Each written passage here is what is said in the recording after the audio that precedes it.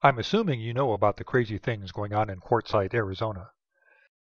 Do not resist the officer. The mayor has Do not resist. After this false arrest of Jennifer Jones, she and Michael Roth went to town hall one day. At town hall, Michael made the grave mistake of calling Councilman Joe Winslow a turd. Councilman Winslow then ran to a judge, saying he was so upset he might shoot Michael. So Judge Karen Slaughter revoked Michael's right to own guns. Yes, you heard that right. Winslow admits he's mentally unstable and bought a shotgun because he's upset at Michael. But Judge Slaughter revokes Michael's Second Amendment right. That's not the law in Arizona. Aside from the obvious First Amendment freedom of speech issue, being punished for calling a politician a name, it turns out Judge Slaughter had no right to take away Michael's guns. We cherish our constitutional rights in Arizona. Just last year, our legislature and our governor, Governor Brewer, allowed us to carry concealed without a permit. So there is no provision in Arizona injunction law allowing courts to take away our Second Amendment rights in a civil injunction. But apparently, Arizona judges don't care about the Constitution. Fortunately for Michael Roth, after all the negative publicity, Judge Slaughter saw the error of her ways and vacated her unlawful order just hours before Michael was to have his day in court.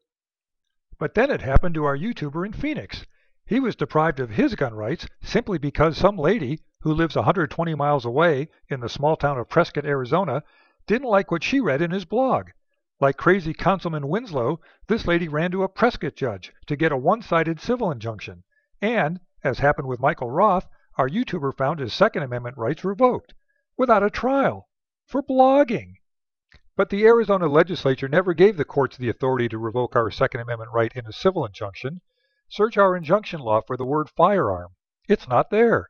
The Arizona Supreme Court has mixed up civil injunction law with criminal domestic violence law. Worse, absent any law, our YouTuber is now listed as a criminal on the FBI's National Crime Information Center database. He's been reduced to a felon by an ex-parte civil matter for blogging. It's got to stop. Having fought for his Second Amendment rights in court once and won, having petitioned the Arizona Supreme Court about it twice, now, in honor of Michael Roth, our YouTuber has filed a federal civil rights lawsuit he calls Michael's Law.